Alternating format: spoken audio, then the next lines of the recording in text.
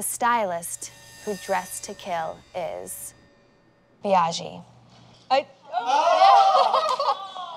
thank you guys so much. Hey everyone, it's Beagy Zielinski. I'm in the heart of Soho shooting month in outfits with Glamour Magazine. I mean, it felt amazing to win Dress to Kill. I mean, I'm super excited about the shoot today and I can't wait to see how it all turns out.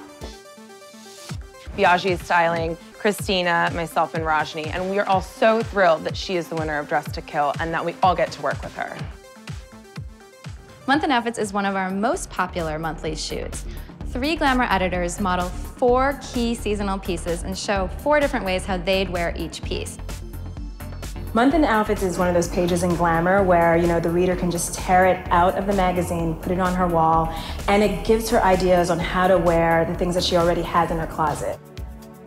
Working with Rajni today is really awesome. We really want to show people how to utilize items in their closet, but still showing her personality in every look that we put her in. Something I've noticed about Beagy that I didn't notice before was how kind of quickly she can pick something out, but it's the perfect item. She'll swipe through the rack and she knows instinctually what to go for. Can't wait to see what Beagy does in the future. I think that she's such a talent and you can tell that she belongs on set. I think she's gonna go so far and I can't wait to see what happens. The thing that set Beagy apart from the rest of the stylists was I just felt like she had overall knowledge on how to style. I never felt like, you know, she was pushing a trend onto us, and I felt like she was able to kind of, you know, mix and match new trends and old trends and just make it seem so modern.